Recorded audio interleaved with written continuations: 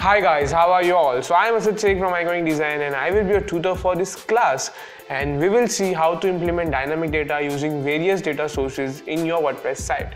And as we have discussed earlier, what is dynamic data and what are the commonly used different data source. So in this video we will see how to convert your manual data chart into dynamic using SQL Builder. So let's get into this video. So open Graphina and select the chart where you want to display your data. Now I'm choosing the line chart, going to the data option. Now going to the chart data option, change the type from manual to dynamic, and we will see the message of no data available as we haven't inserted any data.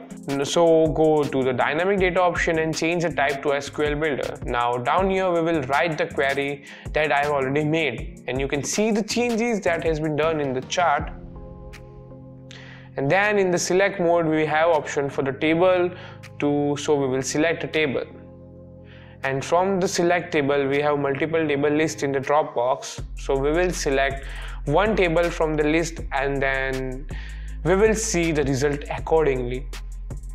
And we have final option of external in SQL Builder, so choosing that we will select the data table from the below drop down. So now I am selecting WordPress 2 and we will edit the SQL query.